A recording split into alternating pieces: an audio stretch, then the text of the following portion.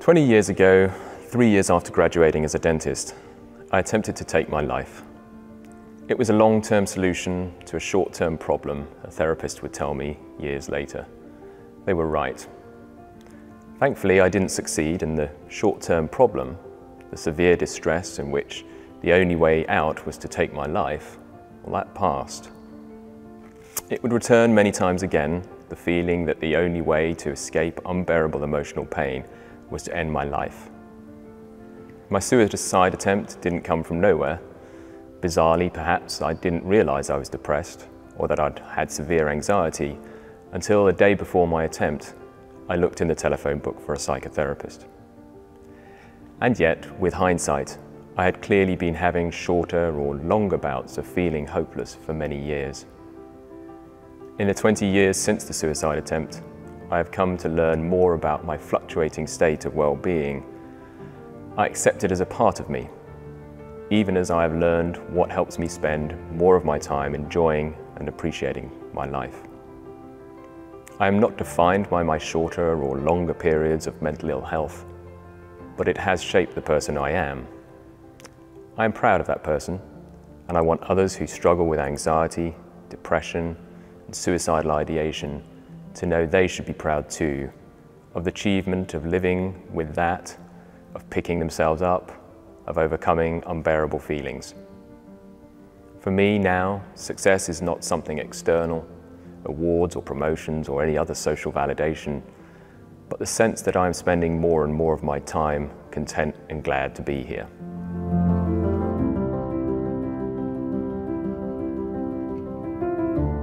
Well, it was a very last-minute decision, to be honest with you, in that I had finished my A-levels and was actually wondering what to do. And I've got an older sister who was a dentist, and having looked through some of her books and seen some gory pictures of people taking out teeth, I thought, well, actually, maybe that's something I could do. And so it was actually only in my year off that I decided to actually do dentistry.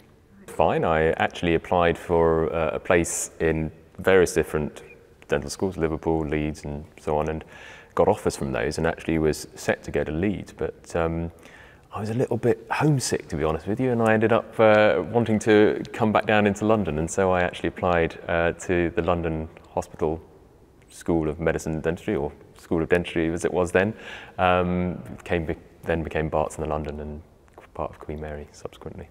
I had to resit my A-levels, and that was why I had to take a year off, really, because I got rubbish grades and had to resit 2 of my 3 A-levels.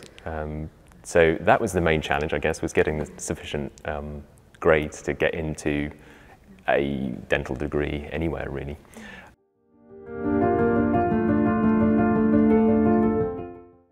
I really enjoyed it. It was a real challenge for me, sitting in lectures and learning all of this stuff, this information, and I know a lot of other people struggle with that. It was much, much later on that I discovered I was dyslexic, and then explained quite a lot of the reasons for why I was struggling to take in much really from lectures, and would spend a lot of time writing and reading more broadly, which is something I'd always kind of done even in my A-level time. Was actually, I found it easier, rather than looking at lectures, to be honest with you, to read books, and that's really how I ended up learning stuff, not by learning lectures. In those days, of course, we didn't have video recorded lectures, so there was nothing to go back and review. So if I didn't capture something in the lecture there and then, that was it was gone, and I couldn't watch, listen and write at the same time. It was impossible. So to be honest with you, I just used to sit and listen, ask questions and hope that I would learn something that way. But I had to go away then, and because I had no notes to speak of, I had to go away and read books, and I enjoyed that, to be honest. I enjoyed that. I only discovered kind of in my 40s that I was dyslexic when I was doing my PhD, and I was very, very slow and not reading enough literature. My supervisor at the time actually said, "Dominic, you're just not reading enough." And I was actually supervised. I actually had a student that I was supervising as an MSc student who was struggling with dyslexia, and I just suddenly clicked that actually I was sharing a lot of the difficulties that she was facing. So I got a test and then diagnosed with dyslexia.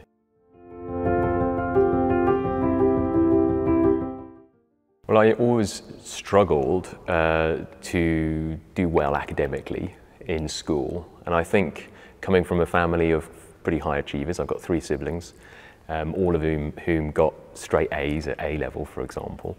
I failed my A levels and I did okay in my GCSEs, but with an awful lot of help from my parents, to be honest with you. And a lot of it was kind of coursework stuff, which I was quite good at doing. I could do coursework because I could spend as much time as I needed on it, doing it. And many years later, when I did my MSc, I did an MSc at Oxford, and one of the reasons I chose it was because you did coursework and you didn't have to sit down and do exams and things, because those were always a nightmare for me. And I vowed after I graduated that I would never sit another exam, and I never have. I never did very well in exams, but I always passed at university, and I think that was because I had done the broader reading and I kind of understood stuff. And as a dyslexic, and I recognise this a lot of the time when I'm speaking with students who are dyslexic, that in order to be able to do anything, we have to understand it. Right? And you have to spend that time reading and going into depth, and it does take longer, but in the end you understand it. And I loved doing the clinical stuff. I loved doing the hands-on practical stuff, and I was good at doing it. And so I think there was that sense of, well, it's okay. I've got a sense of doing the dentistry okay here. Nobody's telling me I'm doing bad dentistry as a student. So actually, even if I'm just passing exams, I don't actually mind. I think if I'd failed things, that might have been different, perhaps. But because I was just scraping, I'd always only ever scrape through exams, so it was okay. You know, it was getting 55% was fine for me, or 52%. You know, it was passing an exam. So as long as I felt competent as a clinician and as a clinical person, then I was okay with it. I was happy with that.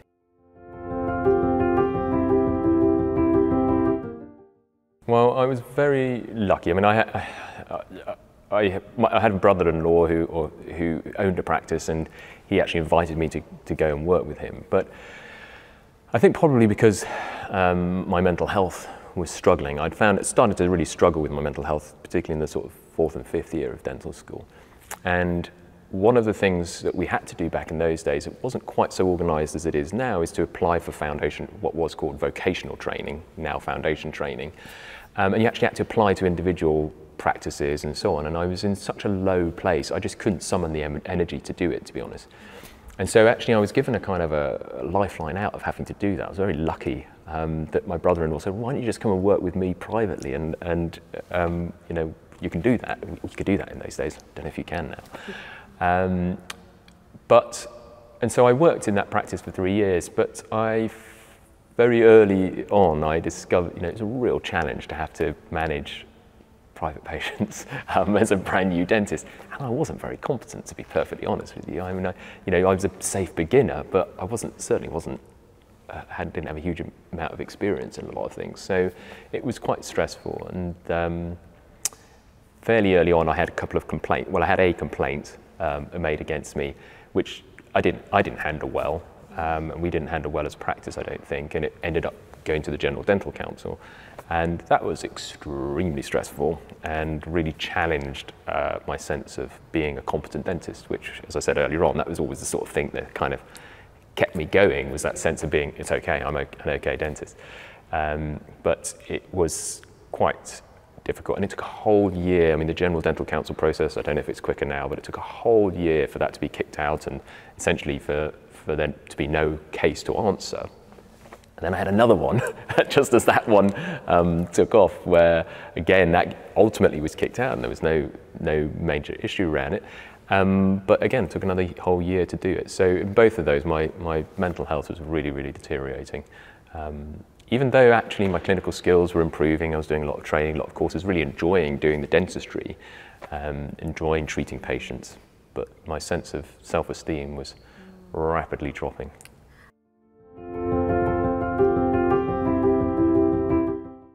Of course, at that time, I didn't realise I was depressed. I didn't realise I had severe anxiety. But and in terms of how I saw myself, I think I just thought I was becoming useless, right? And was not a competent dentist. That's ultimately where I was going. And I guess ultimately, what was the point of being here, which was what then led to suicide attempt after 3 years of graduating. So, yeah. I don't think I was, to be honest with you. I'm not sure I didn't know. I didn't know. Total ignorance, right? I think now, hopefully through stuff that seems to be becoming much more clear about what the signs and symptoms essentially of anxiety and poor mental health are. But I didn't know. I just assumed it was kind of almost, I don't know what I assumed, to be honest with you, but I didn't realise I had a mental health problem, right? It's bizarre now to think about it in that way, that I wouldn't. But I had I guess it was such a lack of self-knowledge, of self-knowing, maybe also having tried to explore it as a younger person. I remember as a student trying to speak to people about not feeling like I should be alive and that sort of stuff, and that kind of thing just being brushed off. And so perhaps actually I just came not to appreciate that those feelings were valid, or that I should be even thinking about those or something, I don't know.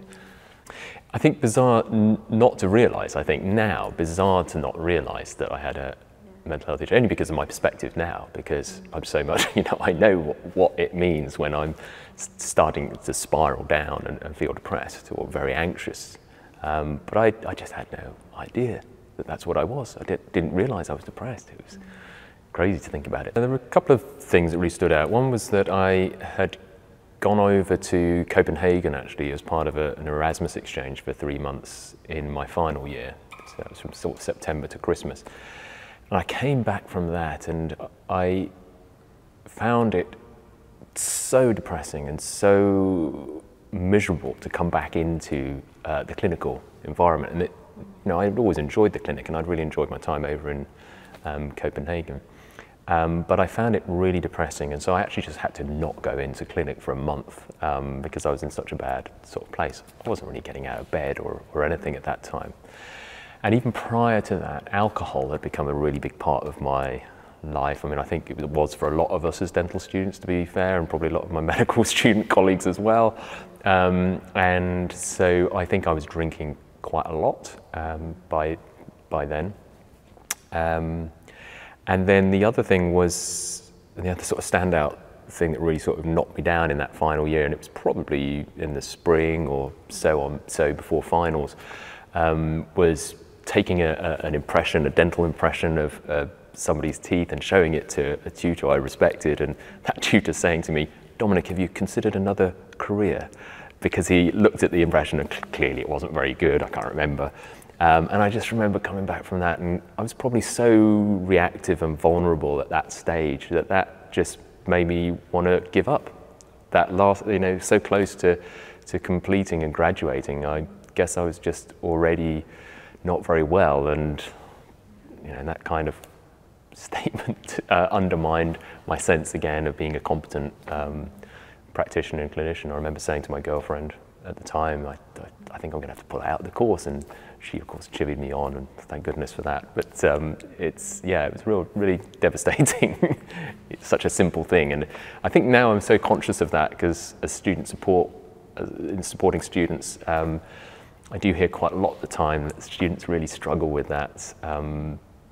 Those sorts of comments, and they may seem throwaway to somebody in a position of power, or authority, but actually they can have devastating effect on people depending on where they are at that particular moment. And I guess we just need to be a bit more sensitive about where people might be. I think one of the things about suffering from mental health difficulties is you kind of do get up and keep on going a lot of the time, right? And that's how you manage. And there's a lot of putting on a face, pretending you're okay and you're well, and even out in practice, there's a lot of smiling and having to be, because you're always patient focused and patient facing, and really needing to be looking like you're okay and all that kind of stuff, whatever's going on inside. And so I think you learn to do that, and I'm sure many others do as well, who are struggling, because you kind of got to keep on going. I think I managed until 3 years into after graduating, and I just couldn't carry on, and that was when I then decided I wanted to end my life, and had a lot of suicidal ideation by that stage prior to it. And I think So what I come to understand now about suicidal ideation is it's a kind of an easy escape from really difficult being in a really difficult emotional place. And so the suicide thought is just a quick way out. It'll sort out all my problems. And so even just having that thought, and I know a lot of people have it, there's a lot more suicidal ideation than there is suicide, obviously. And so it's a way of kind of almost just blanking off the really hard feelings, difficult feelings you're facing. So I could keep on going, but eventually I decided to take my life because it was just too much at that stage.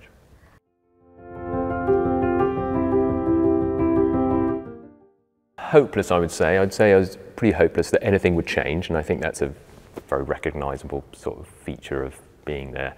That I couldn't be a good person, I guess, or a good dentist. I think I identified too closely with my dentistry. I thought I was a dentist and that was it, and too much of me was invested in that. And so when then there were complaints made against me, these 2 complaints, and that challenged that sense of being a good dentist, well, that was me not being a good person anymore. And that's something that over time I've managed to disentangle, so that you can still be a good person even if somebody's telling you you're not. And that's a really important point for me, I guess, learning.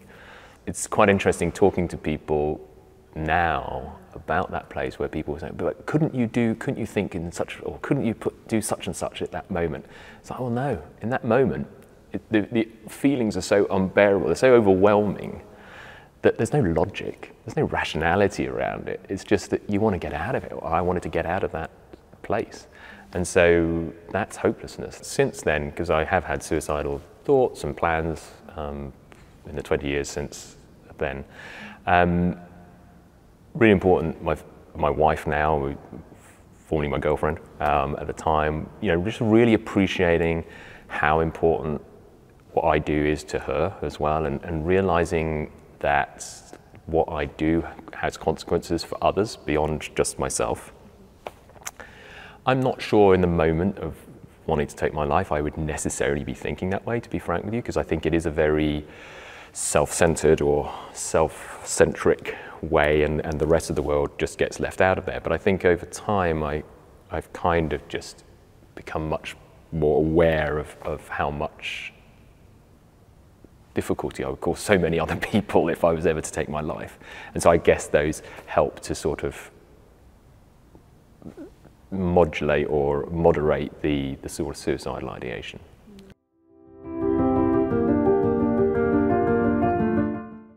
Very, very slowly, not in any sort of systematic or structured way, and I think that's the way it is.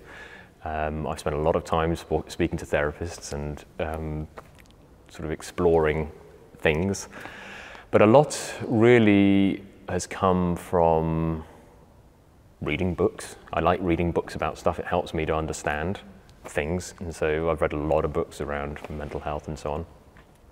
And I think there was something that a therapist very early on said to me, and it's a guy I saw for many, many years, and he said, well, you probably never get rid of depression and anxiety, but what you can hope to do is to sort of be aware of when you're sort of dipping, and try and learn to be able to stop it going quite so deep, or to allow it to come back up again a bit quicker.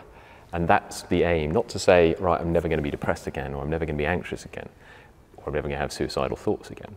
But that when you do have them, you kind of recognize them, and then are able to put into place mechanisms to bring you back up out of it. But you can't do it in the it's kind of training, and I guess in the period before. I don't think there's any single way in which one becomes more aware. I think those therapy sessions help me recognize what unhelpful thoughts were, unhelpful behaviors were, and things like drinking alcohol and drinking far too much alcohol and getting very depressed afterwards was not a good thing, even though I did it for years and years and years. But that only changed 5 years ago. So it takes a long time before coming there, and it's an ongoing learning, I guess.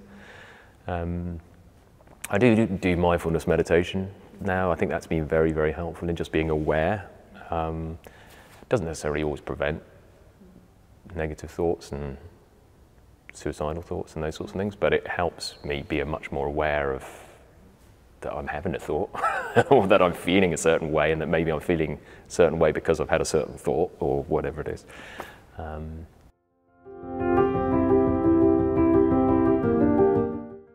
I guess growing up in a culture where back then we don't talk about mental health, and it's not sort of something you do. I don't know, it's growing up thinking you have to be more of a man or something. I mean, I remember being told by somebody at school, you know, don't cry when you fall over and hurt your leg, you know, that's not what professional footballers do, or something like that, you know. And it's kind of, you know, it's like when I was probably 6, 7, 8, I don't know, you know. And I think it's an accumulation of that kind of thing, of saying, well, don't cry, don't be upset, and I don't know, just not an openness to accepting that it's okay to be unwell, or to feel down and to feel mentally unwell and to have anxieties and things. It's okay to have those and to talk about them, and that you're not a weak person. I think that's probably the overall thing, was a sense that it's weak to cry as a boy, certainly, and carrying that through into adulthood, I suppose. Being a dentist, as being a medic or many other sort of stressy jobs, is inherently stressful because it involves people apart from anything. But I think in that lies a whole sort of judgment that's going on, or a perception of being judged as a clinician, and you can't hide away from anything. And so me as a dentist, and my perception of a dentist, I think, was too closely linked to my mental health, if you like. And I think that in my younger years, I would say, I was too influenced by how others thought about me, and whether that's patients thinking I was competent or incompetent, or me perceiving they thought I was competent or incompetent, or whether it was a tutor thinking I was, or a colleague or whatever. I think whilst it is important to be competent, of course, and it's important to be reflective and open to other people's criticisms and comments on your clinical activity or whatever it is you're doing, that be dealt with in a proportionate way, and not immediately to kind of catastrophize, which is something that I have done an awful lot of throughout my life, where a small criticism about something I've done suddenly becomes this terrible big thing about me being a terrible clinician or dentist. And then, because I associated so closely with being a dentist, that meant I was a terrible person and incompetent and all those kind of things. So it was an unhealthy relationship, I would say, between being a dentist and my mental health. I don't think that's because dentistry caused me to have mental health problems. I really enjoyed doing dentistry and enjoyed doing dentistry. It was my perception of that, and it was all in here. It wasn't anybody else's fault. Even the tutor who told me, should you have another career, I mean, frankly, it's still how I was receiving that message, not necessarily that he was saying something terrible. And likewise with the patients who made complaints. I mean, in both cases they were thrown out. There was nothing to defend. It was just people upset at something and making a complaint, right? It didn't mean I was a bad dentist, and that was upheld by the GDC and so on, right? So there's an unhealthy link between anything to do with judging me as a dentist or a dental student and my mental well-being. And it's easier said than done, but somehow putting a healthy barrier between those two is probably not a bad thing to work on. I can see colleagues, for example, who are really struggling from an academic perspective as well. I mean, that's the other side of this. I moved out of general practice into academia, and I think academics see themselves, and I was like that. It was like, I've got to become a professor or whatever it is to be any good, and linking that too much to me as an individual, and I'm a nobody if I don't get there, kind of thing, right? And I think I see a lot of colleagues around me who are on the looking at it, seems to be going down that route where their internal value is determined by this external validation, by being called a professor or whatever it is that they want to get to. And I think that really negatively affects people's mental health. Of course, it's good to want to develop and all those kind of things. It's not to say that those aren't good, but if your worth, if my value and other people's value as an individual is determined by whether or not other people think you're good enough to be a professor or good enough to be a consultant or whatever it is, then that's kind of problematic from the personal perspective.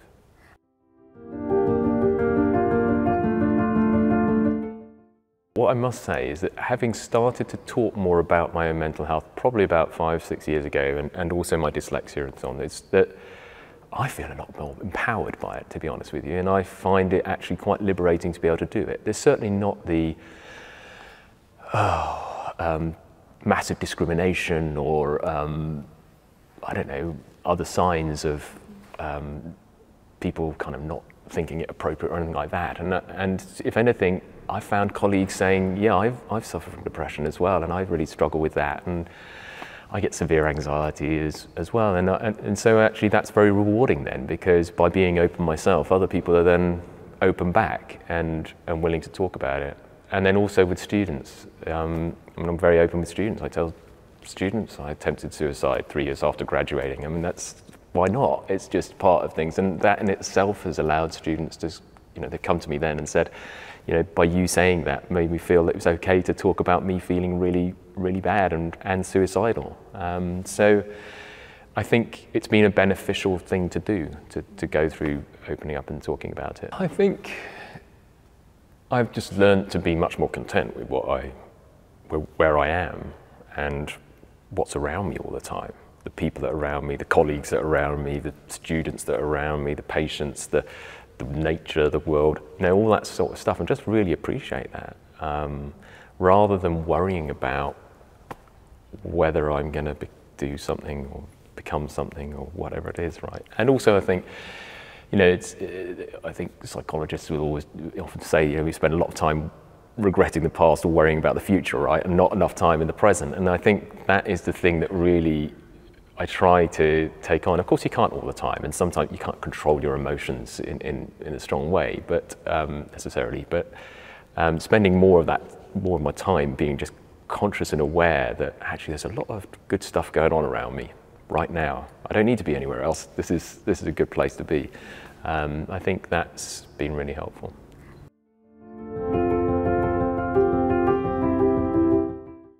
I think by opening up and being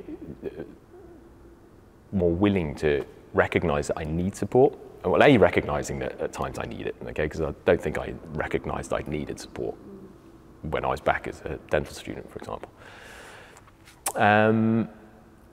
Now I have support at work. I have colleagues who are supportive because they understand, they know that I've got mental health difficulties, and they've gone through mental health difficulties as well, so there's kind of mutual support in that. I even have students now, it's lovely. I mean, even students will offer support, it's really nice, postgraduates.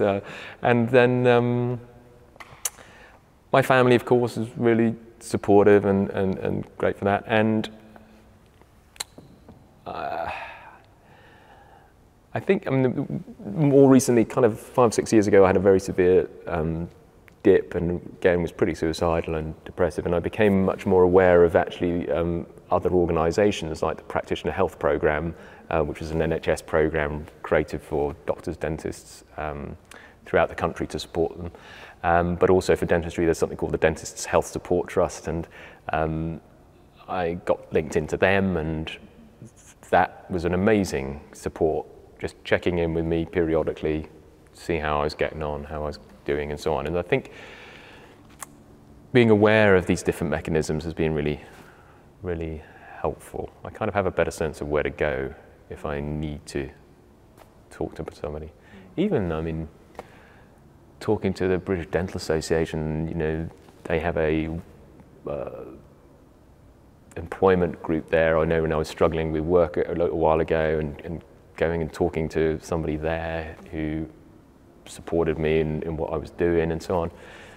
there's just a lot of stuff out there once you realise. I think one of the difficulties for practitioners in general practice is that they're not in automatically this organisational structure that can offer support like we are as academics working at Queen Mary and Barts Health Trust, which has also had its own sort of psychological services, particularly around the COVID outbreak and so on. And I think that's quite difficult, being in those isolated practices. I don't quite know what it's like for general medical practitioners, but for dentists it can, I imagine, be quite an isolated place to be out in practice.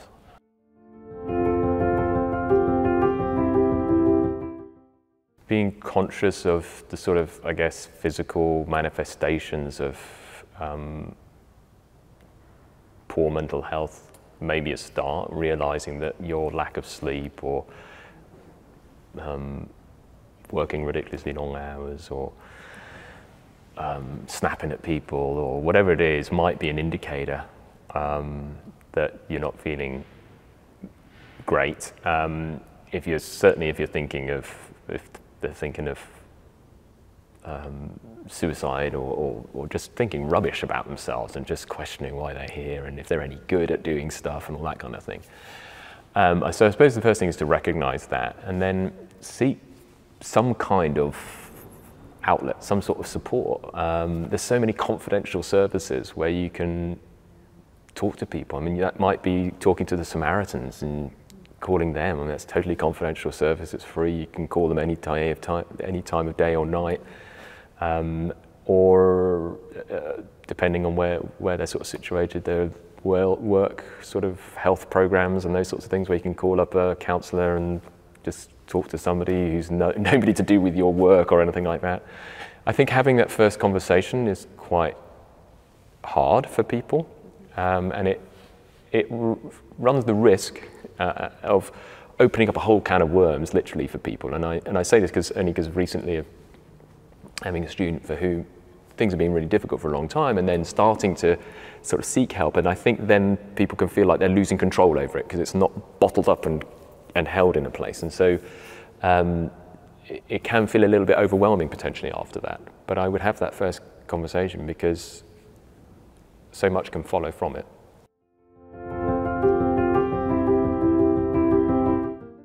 Yeah, absolutely. Even just 2 months ago, I quit my job.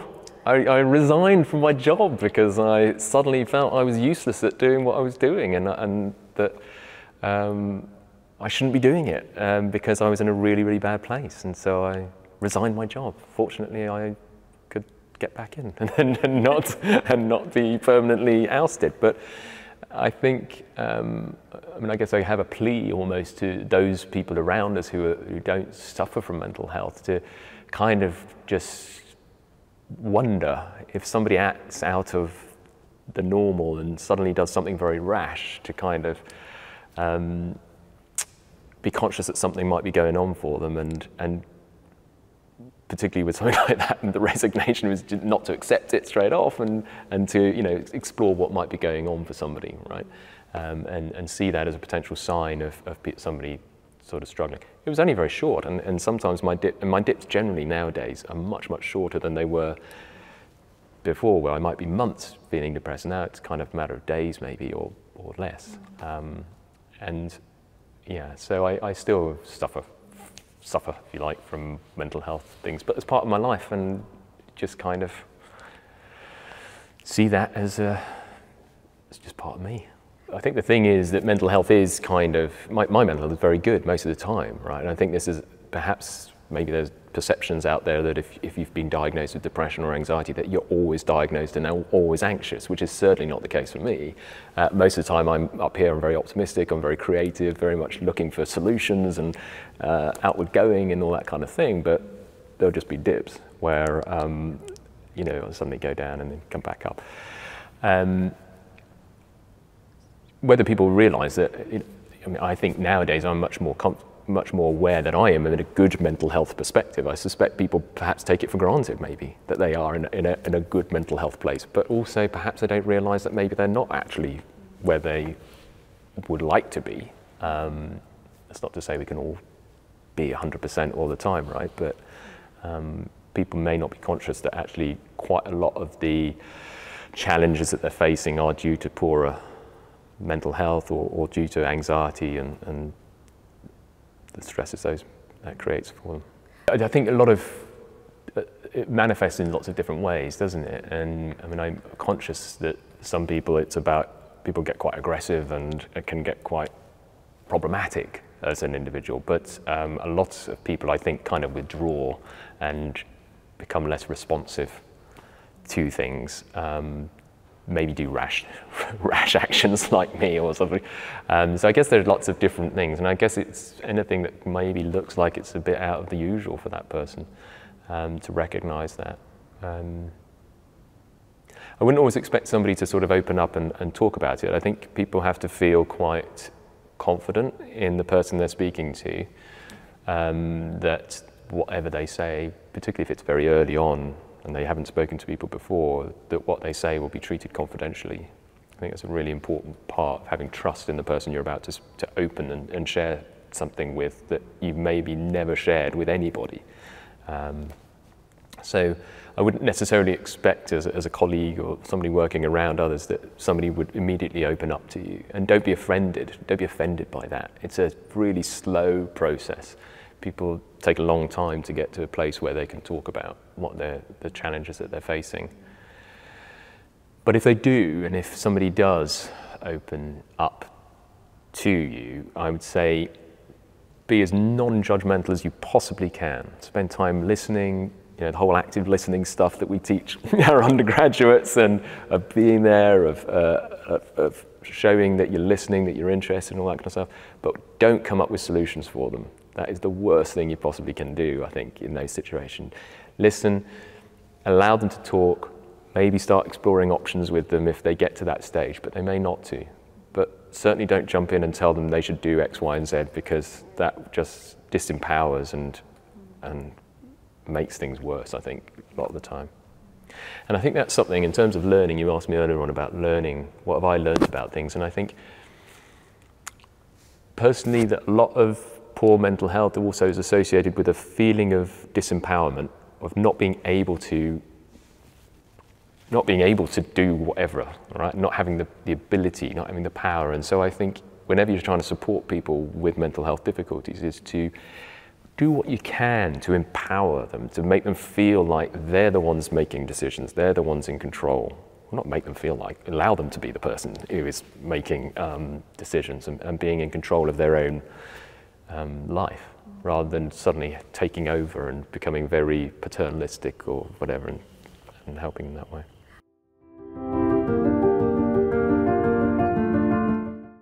I think everybody was pretty surprised, particularly when I attempted suicide. That was a massive surprise to a lot of people. I walk around with a smile on my face most of the time, and I think for a lot of people it was people just didn't, even my family didn't sense that I got that far. And so, massive surprise. A lot of hurt for them as well. I don't mean that I deliberately gone out to hurt them, but a lot of sadness and everything around why their loved one would want to get to this stage. And I think also a sense of guilt. And I think one of the things that, again, I've learned over time is how my actions create that really horrible feeling for them, and sense of guilt particularly, or that they haven't been good parents or siblings or whatever it is, right? And that, I guess, is part of the reflective process of becoming less likely to take my life, is realizing actually it is quite a selfish act. I don't mean that it's selfish in the same way that, I don't know, pejoratively people might use that term about others who nudge their way to the front of a queue or something like that. But it is a very self-centered and selfish in that sense act, but it has big ramifications on other people. And I don't say that, I don't feel bad about that as myself. It's just about being aware that if I was to take my life, this is what would happen. This is what other people would have to live with the consequences of that.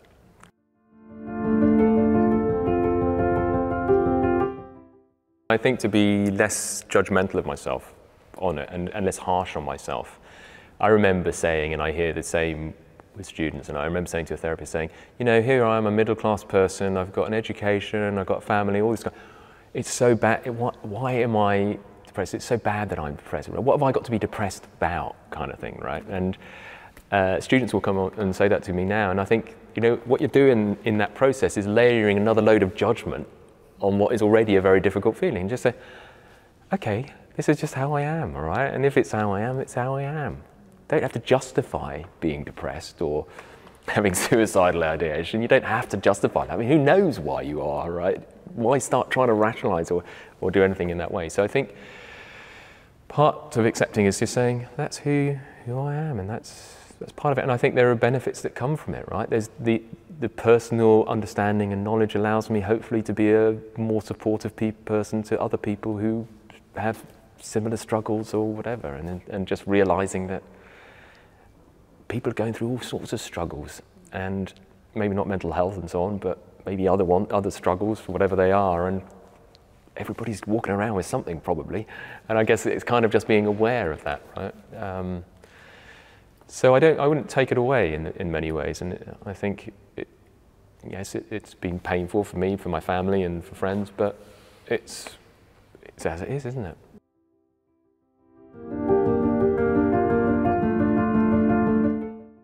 Yeah, I think it's hard, and I think it's a really hard skill to learn, and I think that's another message from all of this, is that none of this is easy to do. It's about training. But on that, I did a mindfulness meditation course a few years ago, and I think there's a really nice graphical demonstration of what this is. So we had somebody who had a back pain, and the instructor asked the person, okay, so you've got back pain, so what do you feel about that? What are the thoughts you have associated with that? And the person said something like, you know, I don't know, when I get out of bed in the morning, it's really uncomfortable or something, and I feel old. So the instructor then put a weight on her shoulders. I can't quite remember what it looked like. And then she said, and what else do you sort of think? And what else happens around it? Said, well, I think about in the future, I may not be able to do such and such. And so she put another load on her shoulder. And so by the end, this poor woman had these multiple levels of weights on her. And I think that's very symbolic about how we treat ourselves when we're feeling crap, to be perfectly, I hope that word doesn't matter here, but you know, when you're feeling crap, you feel crap.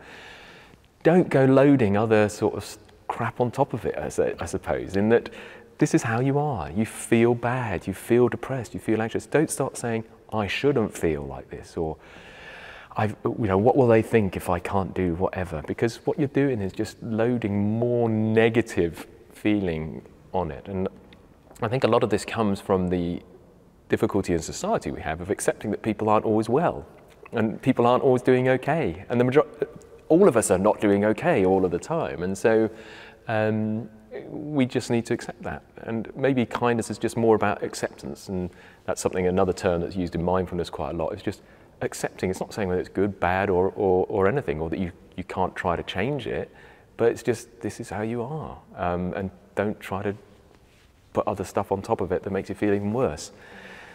So I think that's what I really mean by being kind or non-judgmental to yourself. And I think if you can sort of jettison those other thoughts, then you're being kinder to yourself.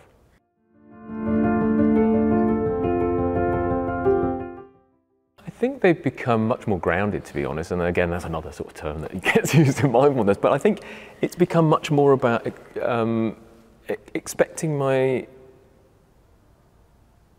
myself to do okay and be okay, rather than to be something that I'm not or may never be or whatever. And I think actually I probably have fewer expectations, if I'm honest, because I'm thinking about the future much less than I used to be. And so I guess I have an expectation that I'll carry on being okay. And that's probably it, rather than worrying about how I get to wherever and how I do something differently. So I guess, yeah, my expectations are probably lower, and I think about them less. And I think that's probably a healthier place for me to be, maybe for other people it's good to have expectations because it drives them in some way. For me, it's negative, and it makes me feel rubbish about myself. So I'm much happier just to be who I am and doing what I'm doing and not have too many expectations. I think this awareness has just helped me become a better clinical teacher. Partly because I spend a lot more time being present and there for the student, for the patient, to listen, what is it that they're saying to me, rather than expecting responses or expecting people to do things. And what does this person need from me in this moment? How can I help this person, either as a patient or as a student, to learn better or to do something or whatever it is? Is this actually about skills? Is this about their confidence and their feeling of being a competent clinician and so on? What is it that actually this person needs, and how can I support them in doing that? And so I think particularly the awareness bit, becoming much more aware, and again, mindfulness meditation I think is really, or being mindful is being really helpful in developing this skill of being much better at listening and being there for people and responding to support them, rather than whatever my priority is at that particular moment, to get off the clinic as quickly as possible, or whatever, or to also become aware of also when I'm getting stressed out a little bit, maybe, you know, if the clinic's getting very busy, being aware that actually maybe my responses are being a bit curt and sharp and whatever, and how that might play out on people. So I think all of this has sort of helped a lot with that, as well as of course having a better sense of how mental health, dyslexia and other specific learning difficulties affect students in these environments. I think there's something to be said for developing assertiveness and assertiveness skills. And I think a lot of the students I interact with who are struggling emotionally with stuff are also struggling to be assertive. Well, I think a lot of people feel disempowered by stuff. People don't feel they can assert their right, their need to be treated respectfully, or to be taught something, or to be treated in a way that is befitting to them as an individual. And I think developing the ability and the willingness to say, hang on a moment, I don't need to be treated like that. I'd prefer it if you spoke to me in this way, or whatever it is, so that people start to assert themselves. And I think that empowerment would really help a lot of people who feel quite disempowered and therefore quite anxious and depressed. So I think that is something I've certainly developed a lot more. I was a very shy child. I was very afraid of stuff, right? Homesick and all that kind of stuff. And I think I would never have challenged people, or I don't mean, challenge sounds too much. Now I would say it's just about being assertive. I wouldn't assert my right to be where I am and doing what I am doing. And I think that's a really important thing for people to sort of learn. Small, safe experiments.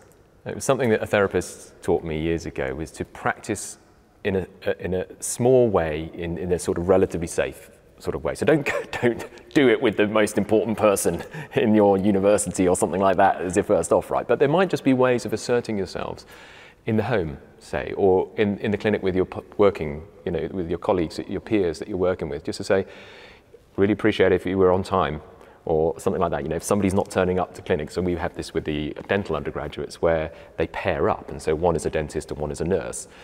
And if the dental student is there and the nurse student's not there, then it kind of delays stuff and all that kind of thing. And so just saying to that person, I need to start with the patient at 9:30. I really need you to be here 15 minutes before that, is an assertive phrase. Now, I think it's just learning to practice those sorts of relatively low risk assertive phrases. And it's about saying, I need you to do X. It's not about saying you're a bad person for doing something. It's about saying, I need you to support me with this little bit of teaching that I'm doing. Or if you're doing clinical skills or something like that, and you don't feel like the teacher's kind of got it. It's like, I need you to show me a little bit more how I need to do so and so, rather than just saying, oh, the teacher's just wandered past and not taught me and whatever. So practice in those small ways, and then over time, I think the confidence to say these things and rehearse these things in front of other people will hopefully come. I think if you're in a place where you're struggling and you have a sense that you're struggling, I would ask what is going to enable you to make that first step of seeking help and probably talking to somebody openly about how you are feeling. Another question I'd have: how are you going to assert your right to be here next time you feel like somebody is trampling down or disregarding you? So how will you build acceptance of the reality that you're likely to struggle with mental health for a very long time? Thank you for watching this Meaningful Conversations episode. We hope you enjoyed it. If you would like to see more videos in this series, then please like and subscribe to this channel and hit the bell so you can get notified of new videos as they're posted. We look forward to seeing you in the next one.